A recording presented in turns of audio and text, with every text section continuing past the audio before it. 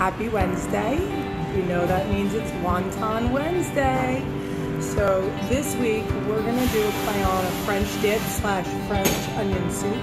So I had some leftover, when we clean the filet mignon on here, we always save the chain and the extra part of meat, any scraps. So I sauteed those up, caramelized some onions. I don't like Swiss cheese, so we're gonna use mozzarella.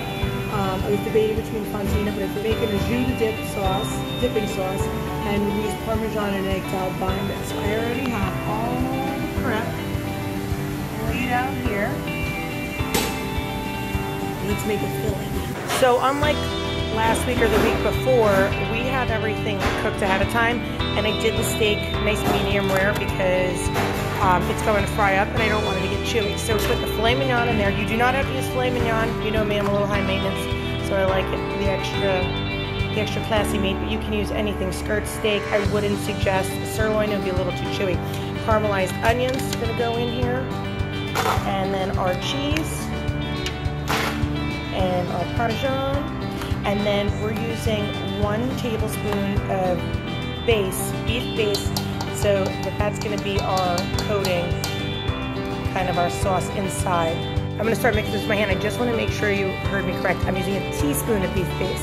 Do not use a tablespoon. Beef base is just very, very concentrated that you make like beef broth with, and it's so salty. So you do not, I do not add any salt, and you do not want to use a tablespoon. It was a teaspoon, and it's just to give a little extra flavor. Okay. Once that's kind of mixed, we're going to add our egg to bind it, and we'll start filling these wontons up. I added a little extra parm because once I added the egg, it was a little loose, and I'm not going to add breadcrumb or something like that. Parmesan cheese is going to help absorb some of that extra moisture, and of course, you know me, makes it cheesy. Just pulled these out of the freezer.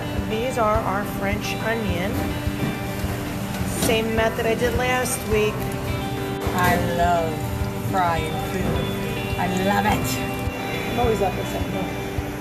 So this is our jus, and these are our French onion and these actually are going to be my most exciting ones. Oh, there's a lot of cheese in there.